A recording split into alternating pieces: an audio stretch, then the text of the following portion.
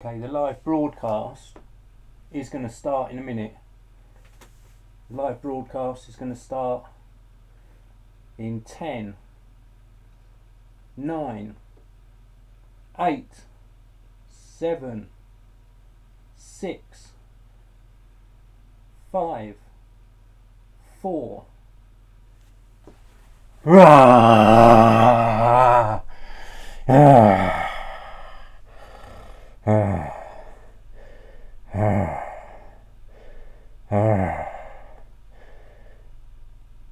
For those of you who don't know why I have got this mask on, you should have been following me on Twitter. I put a tweet out and it was up to you to vote, and you retweeted enough times so this mask came and it looks absolutely awesome. I'm so pleased with it. I hope I didn't make too many of you jump, but this is a really awesome mask. This is going to be used a lot. Very, very realistic.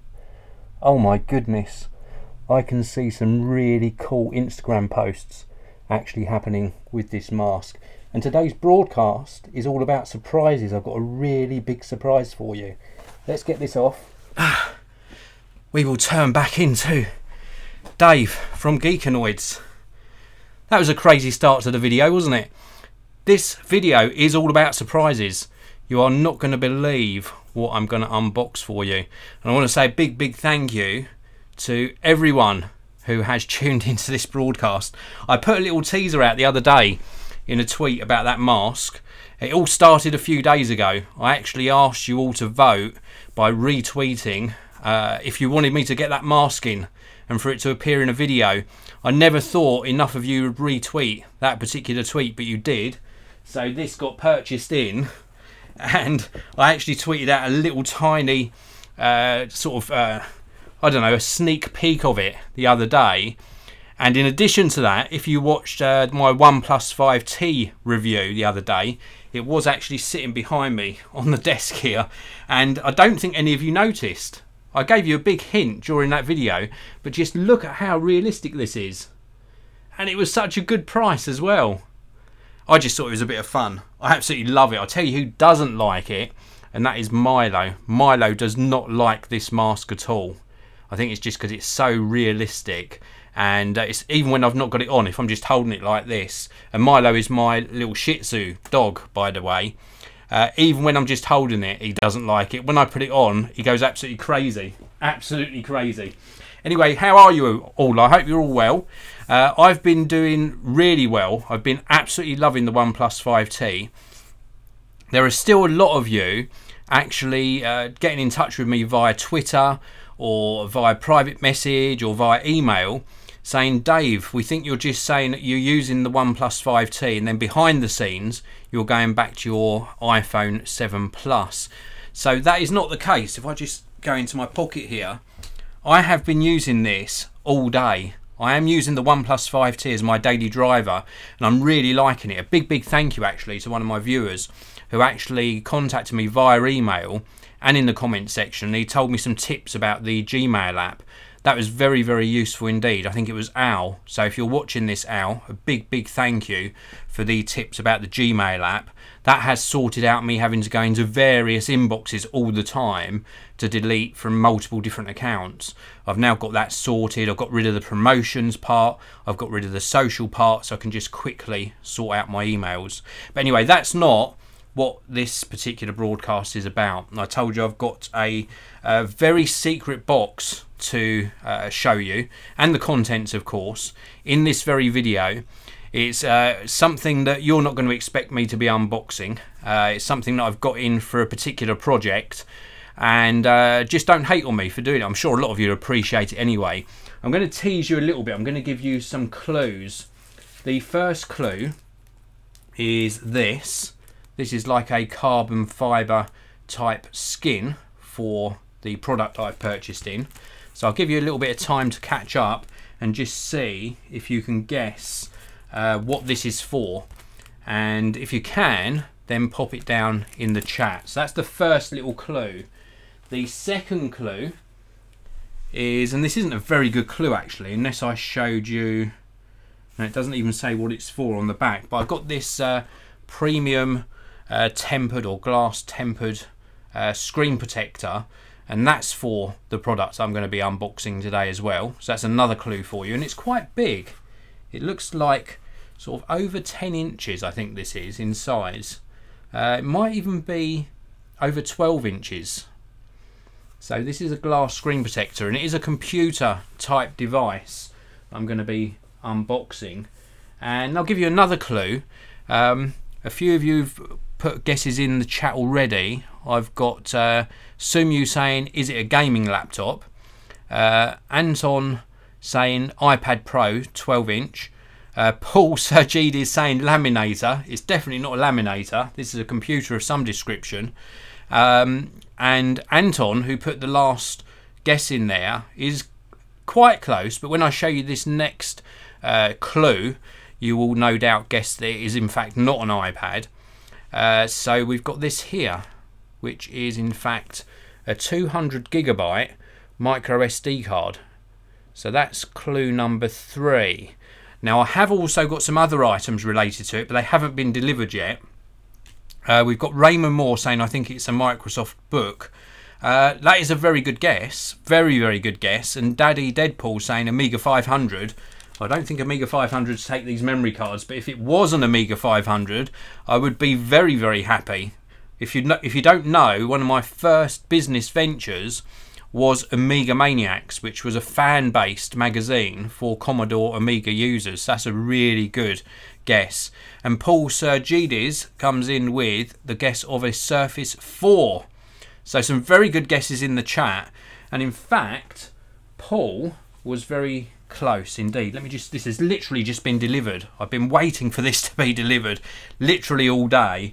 And I was tracking the delivery, and I had all my cameras set up. I'm just wiping off the condensation because it's very, very cold where I am today. In fact, we've had snow today, so it's a very, very cold day.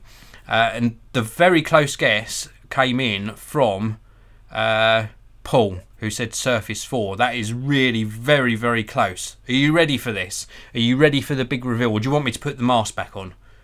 Do you want the lion mask back on? I'll do my Lion King intro to the products. I think we've seen enough of the lion mask today already. But anyway, here's the reveal. This is what's been delivered. It is in fact the 2017 Surface Pro. So I'm really, really excited to unbox this. I have tested these before, but not the 2017 version. This in fact has got Windows 10 Pro installed on it. I wasn't aware of that. I thought it was Windows 10 Home. It's also got an Intel Core i7 processor, 8GB of RAM, and 256GB of storage. Now I went for the 256GB of storage model because the difference between this and the next model up, which had 512, was quite a lot, and this 200GB card was about £70 on Amazon, so much, much cheaper than going for the next storage option. And it's when you're buying things and speccing them up, you have to look at things like that. I mean, the whole package, and I'm still waiting for the type cover to be delivered for this. Also waiting for the Surface Pen, which is due tomorrow. And it does take the toll on the bank balance. You know, it's a lot of additional extras for something like this, and a case, of course, as well.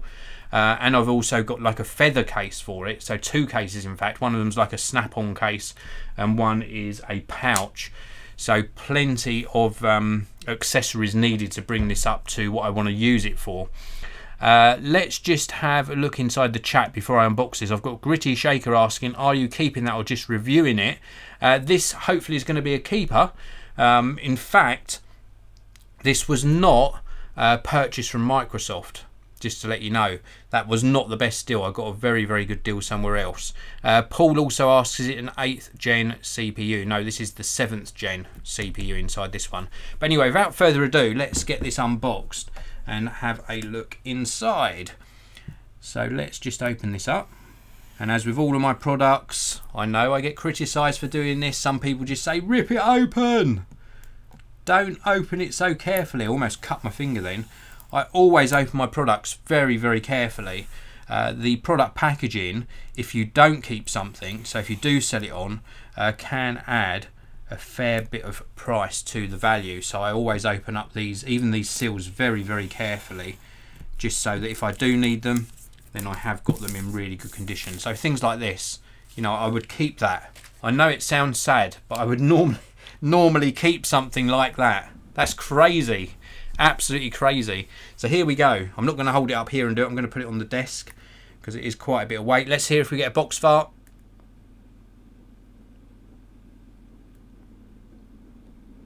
Come on. Oh, we got a bit of a box fart with that one. So that's the top lid. No padding in there, so no padding on the top lid. Let's just pop that on my MacBook Pro stand over the back there. This is what it's presented like inside the box. So we've got the tablet sort of front and center, of course. So we can take this out.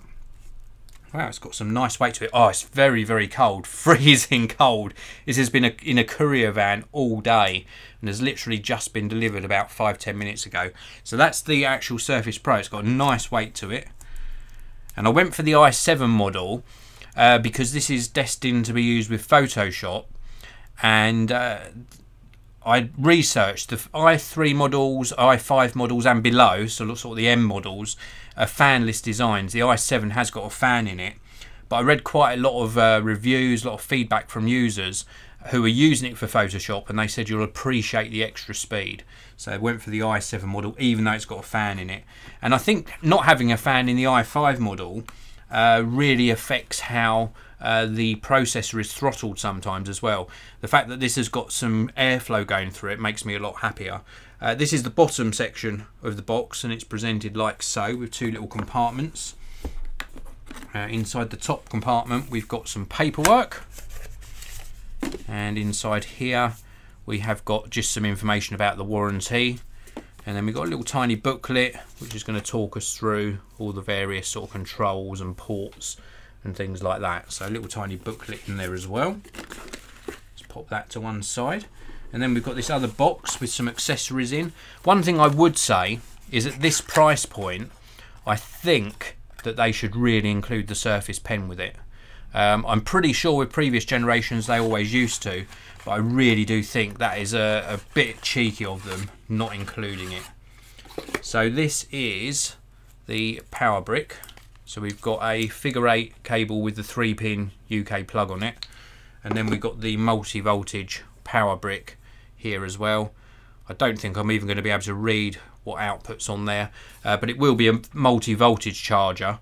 On this end we've got the proprietary connector to go into the side, and then this, if you go to another country, you just need another figure 8 plug with that country specific plug on the end. But we've got the charger and the UK power cable there as well. So let's get rid of that box over there, and then we've got the actual Surface Pro. So let's I've got all lion hair. I never thought I would say that in the middle of an unboxing or a review, but I've got lion hair on my gadget. So here we go. Let's unwrap this. And I tell you, one of the first things I'm going to be doing after this is unwrapped is indeed obviously putting that screen protector on. So we've got some little sticky tape bits on here.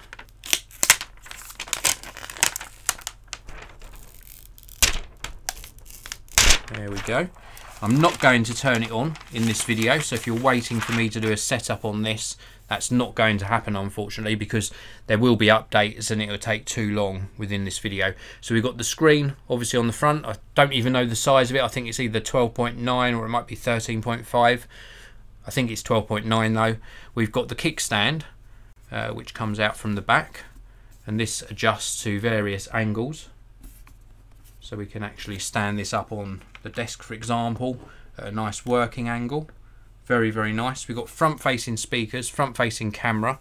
We've also got underneath the back here, there's a micro SD card slot. And then we have got the rear-facing camera, and I think some microphones. On this side here, I'm pretty sure this is mini display port out. We've also got a full-size USB on this size here. And then across the top edge we've got the volume controls and the power on off. And then on this side here we have got the 3.5mm headphone jack, and that is pretty much it. One thing I would say is that when I took this out, I hope this is okay, but it felt just a bit Oh no, that's fine. It just felt a little bit loose, but that's absolutely fine. It's got some nice sort of resistance to it. And then we've of course got this sort of groove all the way round. Oh, something I forgot to show you just here. This is like that proprietary charging connector.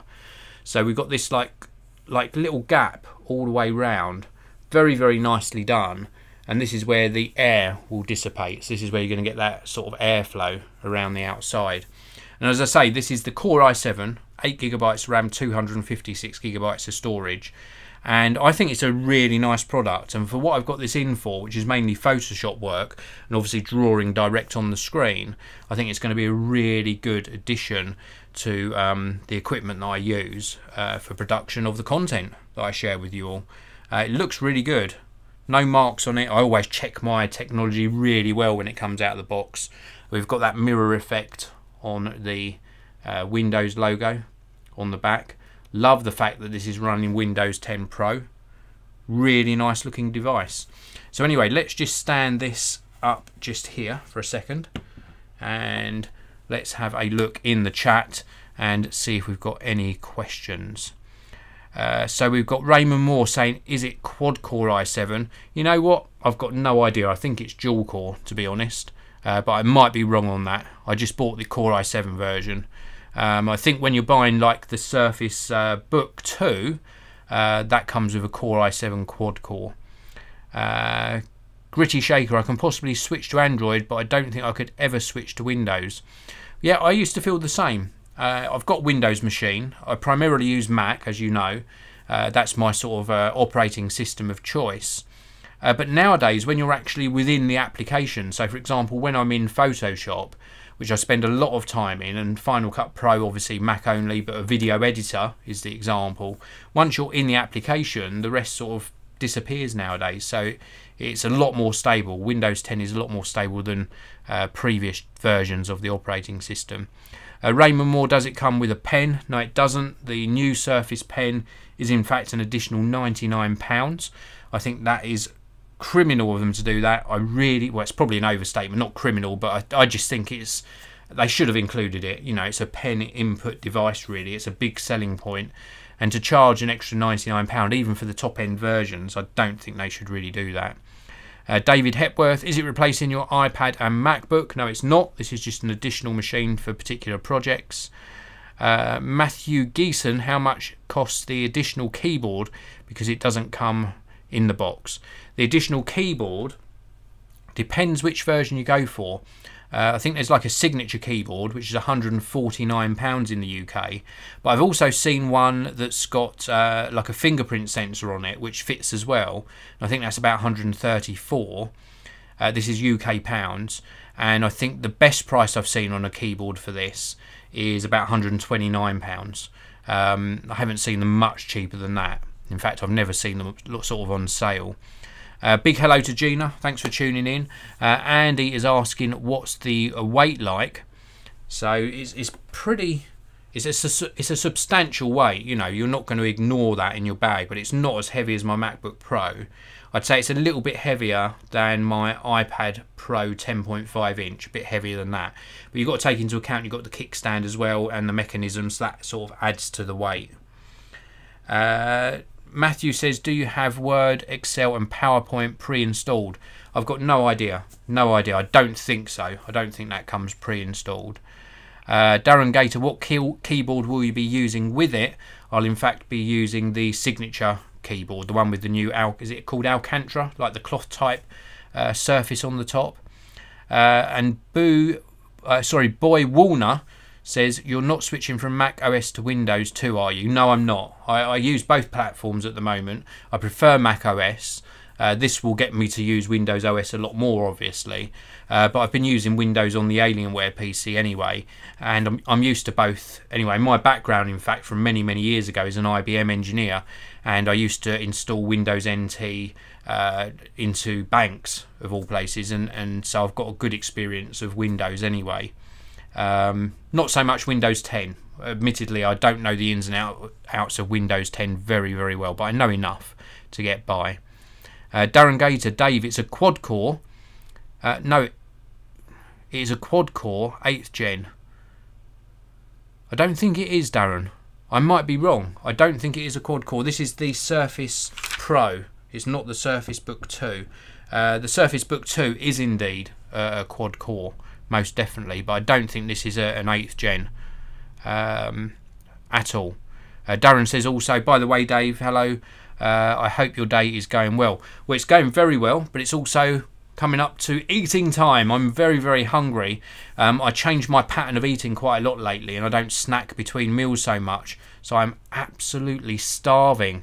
And forgive me if it seems I'm rushing through the broadcast. Sometimes I'm honestly not, but I do think about food a lot while I'm broadcasting, and sometimes it makes me stray off and wander off into a dreamy world of food. It really does. But anyway, that is pretty much it for this unboxing and first look. First impressions, obviously I haven't turned it on. I have experienced these before, so I know the screens are good, but I think it feels like a very, very well made device. Now, as I mentioned, I did, if you missed the beginning of this broadcast, and in fact the little bit of a scary beginning to the broadcast, I did buy some additional bits for it. I have got a case coming in. It's an Incipio feather case, which I use on my MacBook Pro. So I've got the correct version for the for the Surface Pro. That's coming in. It's a very lightweight snap-on cover. I've also got a leather pouch coming in for it, which I believe was manufactured by Maru, if I'm correct. I think that's right. I've also got the signature keyboard cover and the Surface Pen. And these were the other bits I showed you at the beginning when I was trying to make you guess. This is like a carbon fibre effect skin. So this does the edges of the device, and it also does the back and the kickstand. So I've got that to sort of cover up the edges. I might not put it all over the back, that one, because I've got the feather cover coming in. I also, just in case you missed it, got this 200GB micro SD card. So that's just going to give me some more storage space. I've got 256 gig on here already, which I'm going to use for installing the apps, obviously the operating system. And then I might use a folder for storing local projects, but certainly any projects that I need to sort of archive away or move around will go onto the micro SD card. And then because of my OCD and because I want the device to stay nice, I have got this glass, tempered glass screen protector, which is like a full coverage, apart from a little piece cut out for the front facing camera at the top. So I've got that to install, and as soon as I finish this broadcast, this is one of the first things I do. I'll probably do it before I even eat, but this glass screen protector is going to go on as well. I say this in a lot of my videos with all the smartphones, iPads, tablets, all the devices where you've got a touch sort of control on them or a touch screen. I always say, and I know a lot of people say it's unnecessary nowadays, but I always recommend putting screen protectors on. It's far cheaper to replace something like this. This was about £8.99 on Amazon, and that's far cheaper, paying like £9, and than sort of scratching or cracking the screen and then having to pay like £100–150 repair bill. So so that's what I've sort of got in. Paul Sergidi is saying, does it not say the specs on the box? Yeah, it just says the main specification on the box. It doesn't say the extra specification. I will check that for you while we're in the broadcast. This is the beauty of obviously sort of having you in the chat, is I can actually check the tech specs. So it says on here it is an Intel Core i7, 13.5 hours or up to 13.5 hours of battery life. And with regards to the tech specs of the actual processor, let's see if I can find that for you. So it just says Intel 7th gen Core i7. So it's a 7th gen. Intel Iris Plus graphics 640 on the i7 version, and it goes down to 620 on the i5, 615 on the M3. 8GB of RAM. Didn't want to spend the money on the 16GB of RAM. 12.3-inch display with a 2736 by 1824 resolution, a 3:2 aspect ratio, which is better for what I'm going to be using it for, and Windows 10 Pro. If I'd have gone for something like the i5 version, let's just go across to that and take a look at the tech specs for the i5 version. yeah, pretty much all the specs are the same, apart from obviously the graphics. Wi-Fi across all of them, of course, as well. 5 megapixel front-facing camera and an 8 megapixel rear-facing camera. So it is a 7th gen processor on this particular one. I think when they released the 2018 version, then obviously it'll go up to an 8th gen processor, and we'll probably see USB-C on here as well. I don't think with next year's version we'll see Thunderbolt 3. If we were going to see that, we'd have seen that in the Surface Book 2. And just as a side note, I do plan at some stage to get a Surface Book 2 in so that I can share my experience as well. Got Critified. What an awesome username. Dave, how can you remain anti-snacking when your sound absorbers look like chocolate? They do, don't they? Big bar of chocolate on the walls and the ceiling. They really do look like chocolate. You've made me even hungrier now. I've tried to cut out as much chocolate as I can. I just eat sort of a really high percentage cocoa, so like an 85%, like really dark chocolate. But you've made me very, very hungry. Very hungry indeed. UDG, how old are you? You're only as old as you feel. And today, I feel about 24 today, I think. Yeah, 24. I think in about 20 minutes, if I haven't eaten, I'll probably feel about 25. But I honestly believe that. I know I'm only joking with you. I honestly believe you're only as old as you feel. Darren Gator, depending on the actual model number, some i7 processors do have a quad core. Yeah, you're right, Darren. Absolutely right. Depends on the model numbers. And I'm really not sure what this has got in it. I just didn't even take notice of that. I just ordered the i7, which was the sort of the highest rated processor for this particular machine. So anyway, what am I going to be using it for? You're probably all wondering. Well, first of all, I'm not switching to Windows. I have switched to Android, as you know from yesterday's video. If you haven't seen that, please do have a look at my OnePlus 5T review, which was I thought was really interesting, because not only did I have your questions to respond to, but I also gave you some insight into how hard I found it switching from the iPhone, because I was in that mindset that I still needed the iPhone. But I'm certainly not switching to Windows at all. I've got a question here saying also turn it on, let's see if it's DOA. I will do that in a short while. I will turn it on. Let me just push the button now so it can be starting up. There you go. We can see the logos come up really quickly. But I'm not switching to Windows. This is just for other projects. I've also been a graphic designer for many, many years, and I've got a few clients that have asked me to do some work for them, which is where this is going to come into play. It's also going to come into play for creating graphics for videos and graphics for the Geekanoids channel, and for other things that I do on commercial videos. So it's going to come in very handy for that as well. But certainly not switching platforms completely. I will stick with Mac OS obviously for the video editing and for my broadcasts for the foreseeable future. Regardless of bugs in Mac OS as well. We saw the news of a Mac OS sort of exploit bug that was found, where you could actually log in as a root admin user without a password, and that was very quickly fixed. Credit to Apple, they did put out a security patch extremely quickly. I think it was within like 48 hours the patch was there for you to actually download and install. So good job on Apple on that front. Raymond Moore, what programs are you going to install on it, Dave? I'm going to install Photoshop, which is going to be the main use for this particular product. I can see it's already started up and asking me to run through the setup procedure, so it's all looking good. So yeah, Photoshop is going to be the main one. I might put ZBrush on it as well, and I might also put something like InDesign on there and Illustrator, so mainly Adobe apps. I'm not going to put any video editing software on there at all. It's going to be primarily used for design.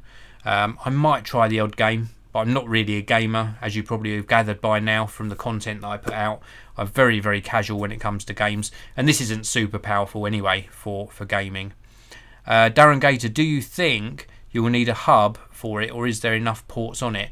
Well, there is a lack of ports. There definitely is. There's a USB and I think a mini display port, which isn't great. I was under the impression, well, I didn't show my disappointment, that there was another USB port on the other side, but I'm mistaking it for another product. So yeah, I'll probably use a hub on occasion, but it's mainly going to be used for the pen input, and I might use like a memory card reader to plug into the USB on occasion as well. But it's not going to be used for that sort of thing. If I ever do find that I'm using it more and I want to gain more ports, I might buy the Microsoft Surface dock, and then that will connect it to an external display and also give me additional ports as well. Matthew Geeson is asking, do they keep the Surface RT on sale? No, that's no longer available. That's completely gone.